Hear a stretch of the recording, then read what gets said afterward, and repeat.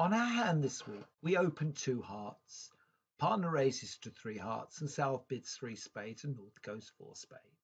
We're going to lead our singleton club, and partner wins the first trick with the jack. It looks like partner's got ace, king, jack. Partner now plays another club and a low club.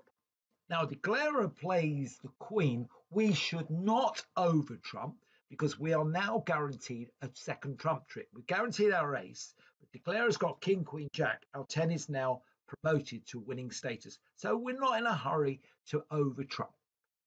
Declarer plays a trump. We win with the ace, and we get off lead with a heart.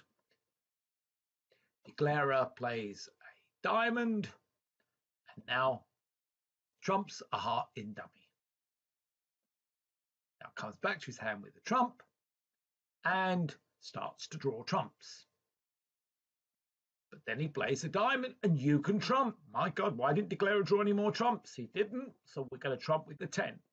We'll now play the king of hearts. And declarer, of course, has to follow suit.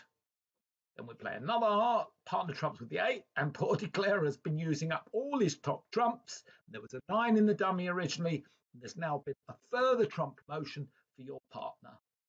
And declarer wins the last trick. And through sheer patience, you and your partner took this contract 3 down. Main worry was getting it off, but with your patience, partner's 8 of spades became promoted, your 10 of spades became promoted, and declarer was only able to ruff 1 heart in the dummy.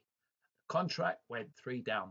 Perhaps when the bidding went 2 hearts, no bid, 3 hearts, perhaps South shouldn't have joined in, taken his life into his own hands at the 3 level. You don't blame North bidding 4 spades with a reasonable 9 count and roughing values in hearts, but no way were they going to make this contract. And don't be in a hurry to over trump when there's a possible trump promotion. And there was quite a few trump promotions on this hand when your partner's 8 of spades became high.